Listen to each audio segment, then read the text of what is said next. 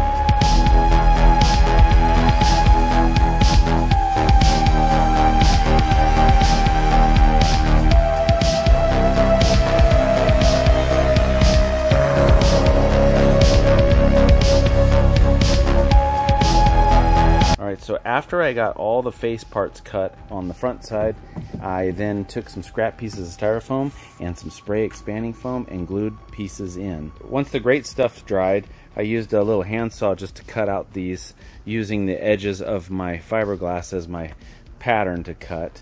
I also made sure the saw was at a slight angle so that my little reveals would be a little more prominent. Now the next thing is to go on the back side and start kind of flattening it out to where a piece of plexiglass or plywood can lay flat on the back as much as possible.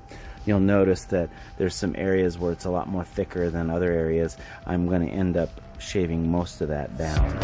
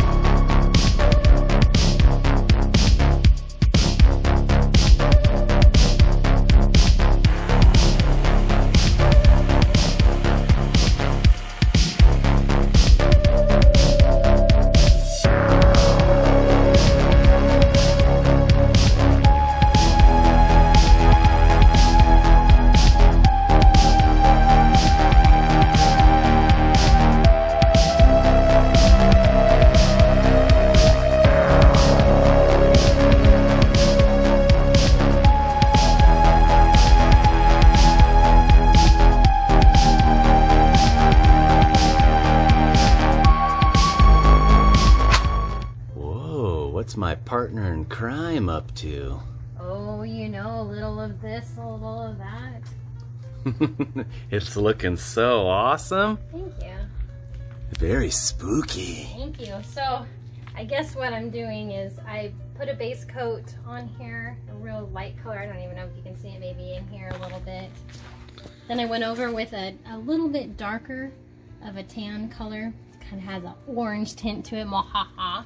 And then now I'm going in with some black shading. I'm trying to go, as you can tell, in all of these little crevices or creases right here. Give it that pumpkin look. Yeah, and so what I'm doing is I'm just giving it a wash and trying to get in there. Here, I'll show you guys. So like I got a ton of dark paint in there. I'm coming in the crease right here. And then so you don't have a line, you kind of want to blend it out a little bit. Yeah. For anyone who wants to do this, but this is what I'm doing. Yeah, this is really cool. And I squirt it with a little Miss Myers cleaner. No, I'm just doing water in here. But I like the spray bottle, so it works really well. And then I come in here with my clean little, and this sponge is great if you can see all the different little things. Yeah. It's nice because when you go like this, you know. Is that called a sea sponge? Yeah, or it's is a this sea sponge. This one's actually meant for the bathtub, but I went to an estate sale and they had a whole bunch of them, so I was like, hey, these are expensive. Yeah. So, yeah, just trying to keep all that dark in there and then come back in here. Now, this is really dark. This is way darker than I want it, so I'll come back in here and I'll give it kind of a white, kind of go back in here, wash with some of that and bring back out some of the highlights, because this is too dark for what we want, but it's neat. Yeah, because it's kind of the stone texture, and if I was to rub really hard this with a clean one, a lot of the black could come off, but then sometimes it looks fake and you spend all this time blending. You don't want to just go over and wipe away what you just did.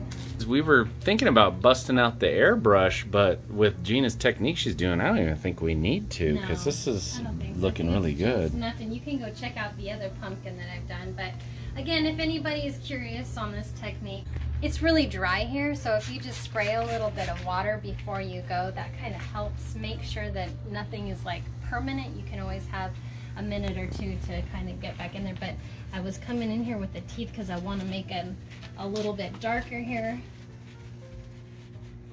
and then go inside, and it's really quite difficult to get in here. Yeah, but we do really the hard best for that me. we can, and then sometimes I just take my finger and just go in there a little bit, you know. But see, there you go. Now I got some dark in there. Yeah, everything about the mount, like fiberglassing, Oh my bondoing, gosh. painting, Resin. Everything was hard to get in there. That was resin. Sorry, not raising. Resin. Resin. Resin. Resin. And so now that that's like that, and then got a little bit of aging on there. These pumpkins date back to the late 1800s when the mansion was being built. Yes, Sarah Winchester from the grave commissioned us and said, you must do these. Keep the evil spirits away and keep the patrons with money in. Just It's going to be really cool to see how well these match the old pillars. I'm a little nervous because we're doing this sight unseen. Yeah. You know what? You know how it is, like trying to match stuff on the internet, like or on your phone. Like even just trying to get the paint colors to match from our phone to to the graphic. Yeah. You know, because everybody's computer screen is different. Yeah. And now what I need to do is, because it's real muddied in some spots, where yes, it looks good for Halloween, stuff like that, still want to kind of make it look classy because of the Winchester Mansion. So I'm going to just come back in here and just get rid of a little bit of, not too much under where I want it to be, but maybe in some of these other spots. I'm just going to clean it up just a little bit and bring some of that lighter color back. It's cool. It is. But it looks a lot more like stone than it did, right? It's amazing when you can put in a light color, a dark color, and then kind of a neutral color, how it really, you know, pops. And I don't even have to get a manicure this week. Aging your hands. No, it's cool. I was reading too that like the pillars were made out of a white stone, but when you look at them, they almost look like this tan color with a bunch of... I'm gonna say it's from pollution and aging. Some San Jose pollution. Rust. You know, California. It looks awesome though, honey. Good job. I don't like runs though. I can see some runs right here. I don't like runs. No runs. Who's in there? Whoa. You're trapped. It's a talking seed. I never was talking seed. We started carving this thing and there was a little talking seed inside. Hey, it's the easiest way to have a baby. You just carve it open and you get one. Wouldn't that be nice?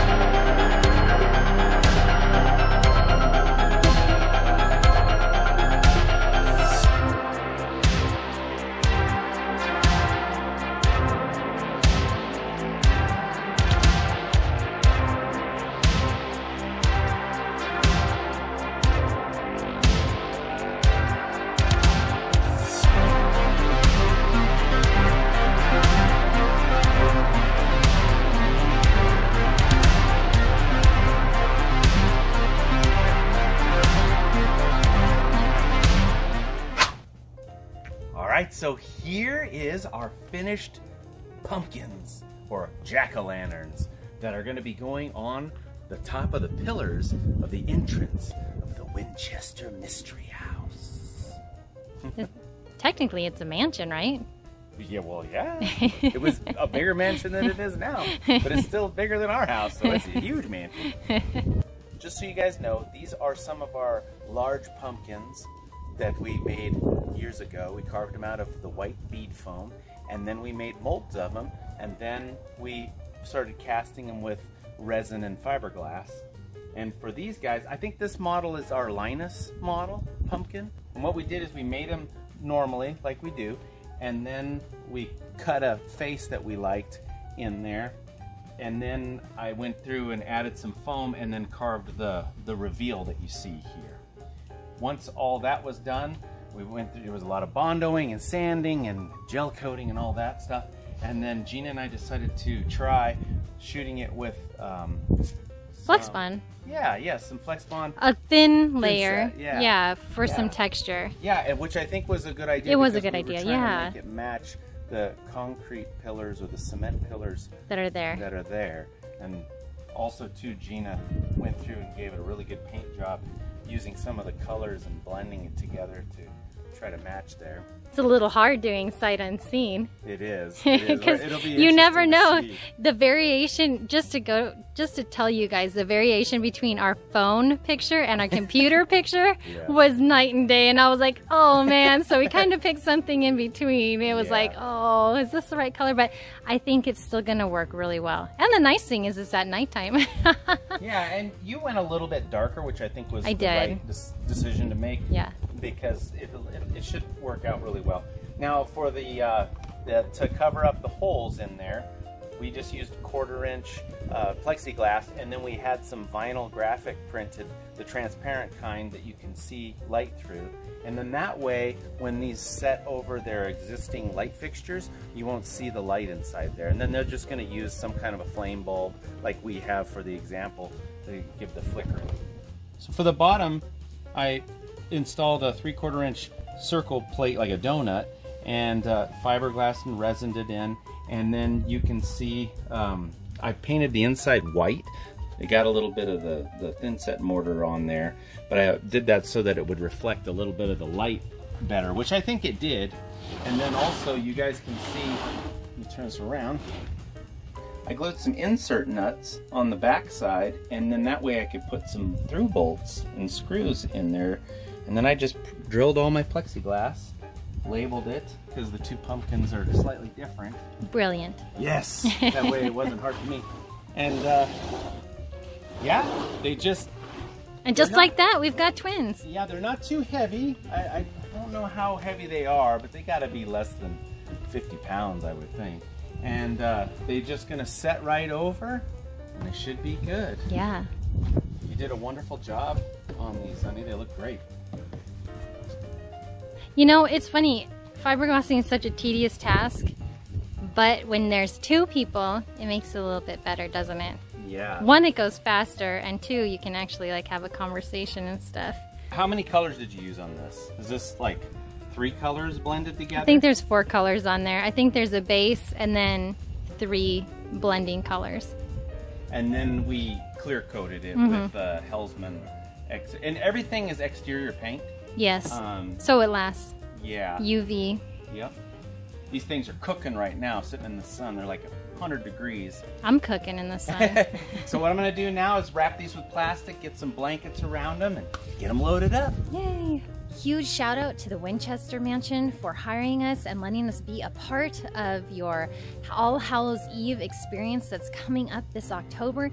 If you guys are in the area, definitely go check it out. There is fun stuff in the gardens, in the grounds, and there's a very fun, spooky tour on the inside that you guys definitely want to see.